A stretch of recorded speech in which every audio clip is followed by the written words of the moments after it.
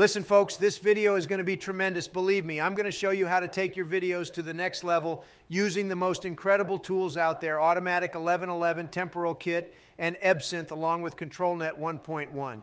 Now you need to make sure you have the latest versions of Controlnet and Temporal-Kit installed, folks.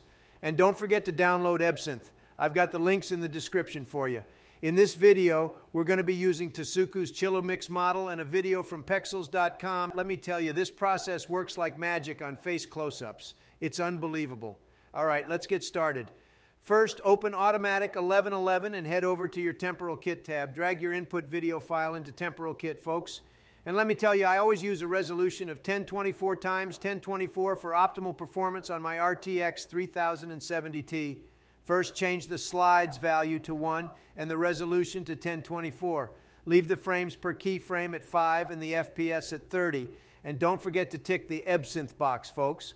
Copy and paste the folder path of your project folder into the target folder field. Then open the batch settings drop-down and enable batch run. Then set your max keyframes. It's simple, just count 30 keyframes for every second of your video. Now this is where it gets exciting, folks. With the upgraded version of Temporal-Kit, we can tick the split video option and let Temporal-Kit do the work for us. No need to cut videos into smaller bits in Premiere Pro anymore. Hit run and watch as Temporal-Kit breaks down our video into 4 pieces and creates a separate folder for each one. Each folder contains a frame folder, an input folder, a keys folder, and an output folder. You can ignore the results folder. In the newly created input folder, you'll find the frames that we're going to process with the image-to-image option, folks. Now let's head over to the image-to-image tab. The first thing we got to do is try different prompt settings until we get consistent results. I've got a prompt already prepared. Don't worry, it doesn't have to be long. And don't forget to insert your negative keywords. They're very important. Once you're done, you got to open that first input folder created by Temporal-Kit and drag that first image right into that upload field. And let me tell you, since our input had a resolution of 1024 x 1024, we got to change those parameters, okay? Now let's turn down the denoising. That value controls how much the result can deviate from your image input. If you set the denoising strength to 0, you won't get any changes at all. But if you set it to 1, it'll be completely different from the original. We'll start with 0.3. The CFG scale, folks, this is important. It's going to determine how much weight we put on that prompt. The higher the CFG scale, the more it'll try to stick to the prompts and lead to unclean results. I usually go for CFG scales between 4 and 7. Now we got to input our seed so that every image has the same seed. You can choose any number you want, or if you're feeling lucky, use the dice button for a random seed. I always go for 137. Once that's done, let's head over to the Controlnet tab. If you don't have Controlnet installed, check out the link in the description, okay? Click that Enable button and activate guest mode. For this process, we need the OpenPose and Canny models. Let's select that OpenPose preprocessor and model and turn down the weight to 0.55. Next, we got to do the same thing for Canny on the second tab. Enable it, enable guest mode, choose the Canny processor and model, and turn that weight down to 0.55 as well. Finally, it's time to generate some images. But before we go into batch mode, we got to make sure our prompt and settings are just right. I already really like my first result, so now I'm going to take another frame that looks different from the first one and generate an image with that. We need to make sure our output is consistent, okay? If that denoising value is too high, the same character can look differently on one frame to another.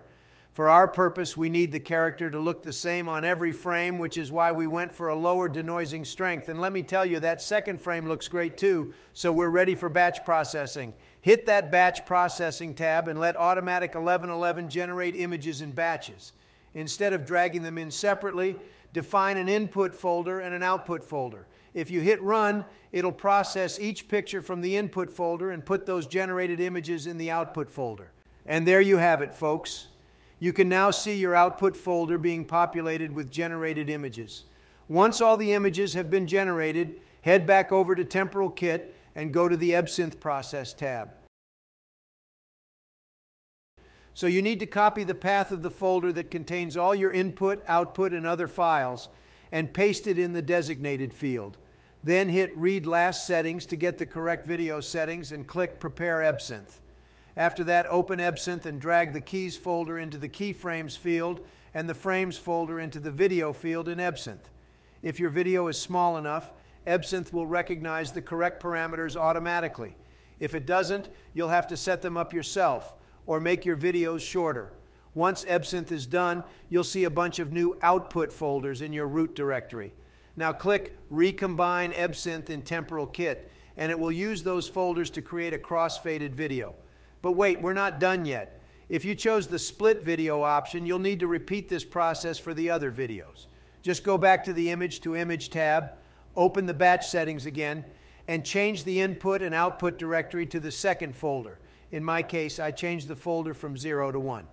Then run Automatic 1111 again to populate the second output folder. Once the second output folder is generated, go back to Temporal-Kit and Ebsynth process.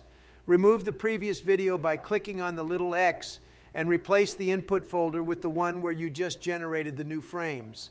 Hit Prepare Ebsynth again and drag the new keys and frames into Ebsynth. Run it and click Recombine Ebsynth to get the second part of the video.